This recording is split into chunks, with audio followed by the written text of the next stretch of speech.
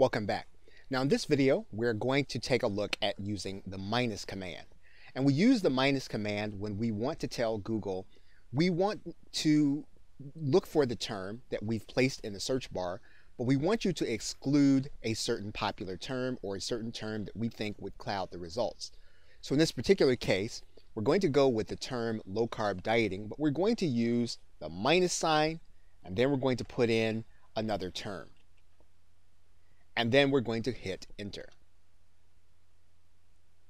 Now what you'll find is that you have some advertisements, but once you actually go past the advertisements, you're actually going to be able to go past into the set of results, and the set of results that we have will not have the term that we placed behind the minus. So this is a good way of getting another view without certain terms at a glance.